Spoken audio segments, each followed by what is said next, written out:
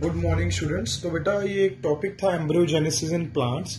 ये टॉपिक हमारा जो लेफ्ट था from unit number first second chapter में, एम्ब्रियोजेनेसिस इन प्लांट। आपको पता है जब भी प्लांट्स के अंदर पोस्ट फर्टिलाइजेशन इवेंट होते हैं, मतलब आफ्टर फर्टिलाइजेशन कुछ चेंजेस आते हैं प्लांट के अंदर। उन चेंजेस में सबसे इंपॉर्टेंट जो चेंज है, that most important change is called as embryogenesis. उस बहुत ही इंपॉर्टेंट चेंज का नेम क्या है? Embryogenesis.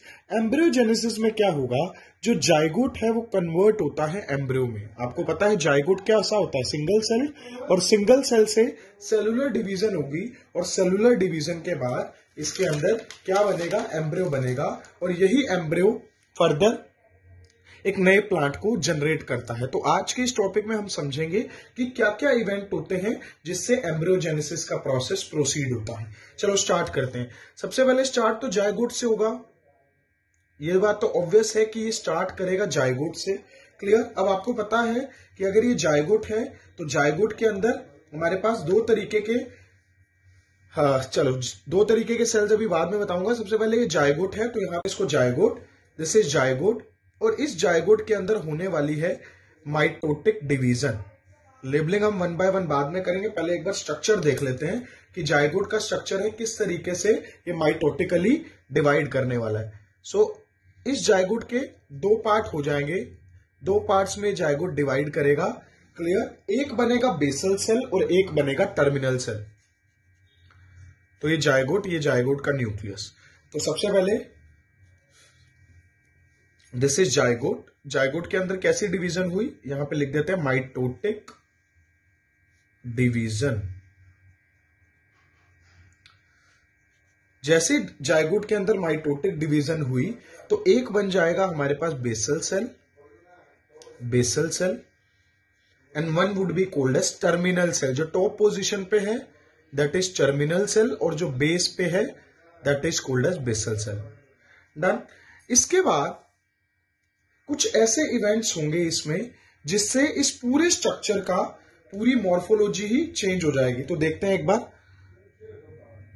This is upper structure के बाद यहां पे कुछ इस तरीके से सेल मल्टीप्लाई होके स्ट्रक्चर बना लेंगे लाइक दिस। क्लियर? अब इसके नीचे जो ये बेस पोर्शन है, इस बेस पोर्शन पे एक ग्लोबुलर एम्ब्रियो जैसा स्ट्रक्चर बनना शुरू हो जाएगा, ग्लोबुलर स्ट्रक्चर लाइक दिस।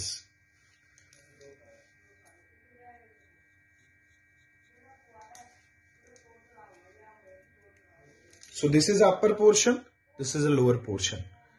फिर इसके अंदर कुछ चेंजेस होंगे, और जैसे ही इसके अंदर फर्दर चेंजेस होंगे तो क्या होगा, ये जो नीचे वाला ग्लोबुलर एम्ब्रियो है इसकी शेप कैसी हो जाएगी? Heart shape. मतलब इस एम्ब्रियो की जो शेप होगी वो धीरे धीरे चेंज हो रही है। अब वो चेंज होकर कैसे बन जाएगी? Heart shape. तो ये ऊपर वाला स्ट्रक्चर अगेन वैसा ही बना लेंगे हम। इस तरीके से सेल्स हैं।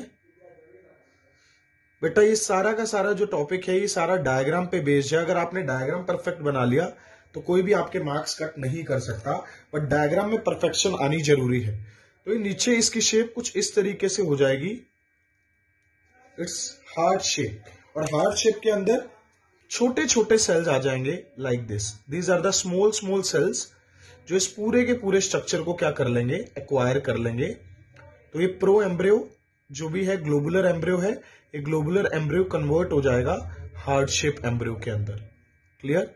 तो यहां पे मैंने मल्टीपल सेल्स यहां पे डेवलप किए लाइक दिस। तो आपको भी बेटा इतना ही नीट एंड क्लीन, साफ साफ अच्छा सा डायग्राम बनाना है, क्योंकि एग्जाम में अगर ये टॉपिक आता है तो 5 मार्क्स का टॉपिक ये आपको मिलेगा एग्जाम में। डन।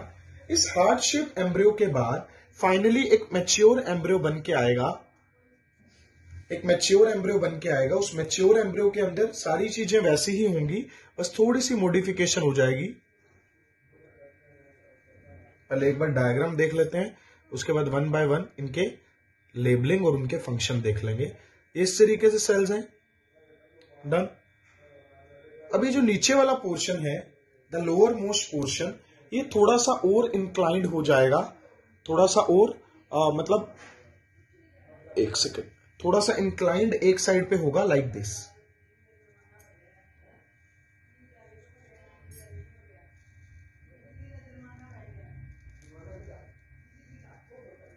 इस तरीके से इंक्लाइंड होगा, और इंक्लाइंड होने के बाद ये पूरा का पूरा जो स्ट्रक्चर है इसको हम फिल कर लेंगे सेल से।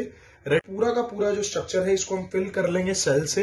रेडिकल, प्ल्यूम्यूल, ये सब इस पे बन जाएंगे, और इसके बाद फाइनली ये क्या कहलाएगा, एक एम्ब्रियो। क्लियर? तो एक बार इसको देखते हैं। विद इन 1 सेकेंड आपके सामने लेबलिंग आएगी, लेबलिंग को एक बार समझ लेना आप लोग। So this is a labelling.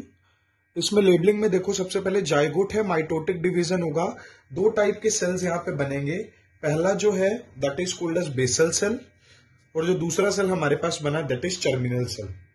अब होता क्या है, जो टर्मिनल सेल है वो क्या बना लेता है, प्रो एम्ब्रियो, ये ऊपर वाला हिस्सा, बीच में स्प्रिंग जैसे जो सेल नजर आ रहे हैं, these are called as suspensor cell. तो चाहे इसको कह लो या इसको कह लो, these are the suspensor cell. इसके बाद ये जो नीचे आपको नजर आ रहा है, this is called as globular embryo. ये ग्लोबुलर एम्ब्रियो में कुछ मॉडिफिकेशन होगी, और इस मॉडिफिकेशन के बाद इसकी शेप कैसी हो जाएगी, हार्ट शेप।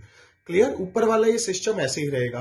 तो अगर मैं यहां नंबरिंग दूं, this is the step number 1, step number 2, paper में ऐसे डायग्राम बना के आना बेटा बढ़िया सा, स्टेप नंबर 3, स्टेप नंबर 4, और फाइनली ये जो नीचे वाला हार्ट शेप एम्ब्रियो है ये कन्वर्ट हो जाएगा, टिल्ट हो जाएगा, और क्या बना लेगा, कोटिलीडन।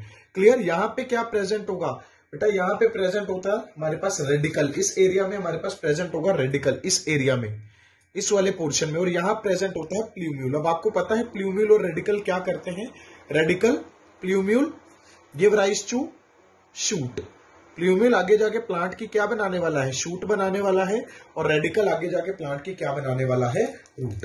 क्लियर? इसके अलावा बेटा अगर पेपर में आता है diagram of a dicot embryo, जो कि एनसीईआरटी में गिवन है, तो वो थोड़ा सा देख लो किस तरीके से बनेगा। सबसे पहले आपने ये एक स्ट्रक्चर बनाना है, इस वाले पोर्शन को थोड़ा सा रेक्टेंगुलर रखना है,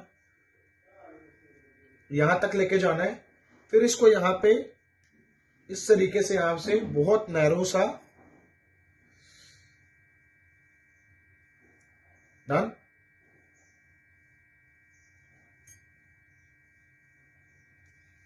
तो पहले एक बेसिक सा स्ट्रक्चर ये बनेगा। इसके बाद ये जो लोअर पोर्शन है, लोअर पोर्शन पे थोड़ी सी एक्सटेंशन आएगी इस तरीके से, done. This is called as a root cap, done. This extension will be called as a root cap. तो लेबल कर देते हैं एक बार, this is called as root cap. This portion is called as radical, this one is called as hypocotyl. अब ये hypocotyl क्या है, ये जो दो हैं these are called as cotyledons. इस पोर्शन में प्रेजेंट होगा प्ल्यूम्यूल। क्लियर? तो ये डायग्राम आपके पास किसका बन जाएगा, this would become the diagram of a dicot embryo. This is a dicot embryo. Clear? अब अगर इसके फंक्शंस की बात करें तो हर एक के अलग अलग फंक्शन है। जैसे रूट कैप का काम होता है प्रोटेक्शन का, है ना, तो जैसे रूट कैप का काम होगा प्रोटेक्शन का। Radical is a future root. Hypocotyl अभी मैं बताऊंगा आगे। हाइपोकोटाइल होता है बेटा एम्ब्रियोनिक एक्सिस का एक पर्टिकुलर रीजन होता है कोटिलीडन के नीचे, ठीक है, इसका कोई खास फंक्शन नहीं है। कोटिलीडन आपको पता है फूड को स्टोर करेंगे। अगर डाइकोट है तो 2 कोटिलीडन होंगे, मोनोकोट है तो 1 कोटिलीडन। प्ल्यूम्यूल का काम क्या है, plumule is basically you can say future shoot. आगे जाके शूट बनाएगी, स्टेम बनाएगी, जैसे रेडिकल रूट बना रही है। So this is the diagram of a dicot embryo. अच्छे तरीके से इसको समझ लो। और ये पूरा का पूरा टॉपिक बेटा बहुत ज्यादा इंपॉर्टेंट है, क्योंकि एग्जाम में अगर नहीं पूछा जाएगा तो बिल्कुल भी नहीं आएगा, बट अगर आया तो सीधा 5 मार्क्स का आएगा। और इसमें सारा खेल किसका होगा बेटा, डायग्राम का। तो डायग्राम ये बहुत इंपॉर्टेंट है, अच्छे तरीके से डायग्राम को समझो। वीडियो में मैंने सब बताया कि कैसे डायग्राम ड्रॉ होगा, एक एक चीज को डिटेल में। इसमें मेन एक्सप्लेनेशन बेटा आप खुद भी लिख सकते हो, that firstly mitotic division takes place and in this mitotic division 2 cells will form, basal and terminal cell. After that there is a division and with this division terminal cell gives to pro embryo. तो इस तरीके से बेटा आप explanation तो खुद भी लिख सकते हो, मेन आपको कॉन्सेप्ट समझ में आना चाहिए। So this is the topic called as embryogenesis. Clear? तो इसके बेटा नोट्स बनाओगे, डायग्राम एक एक बनाओ और साथ में इसकी एक्सप्लेनेशन भी लिखोगे। जो मैंने फ्लो चार्ट की फॉर्म में लिखा है उसके पॉइंट्स बना के आप लिखो, एनसीईआरटी बुक में से पढ़ो और ये कंप्लीट कर लो आज टॉपिक एम्ब्रियोजेनेसिस इन प्लांट।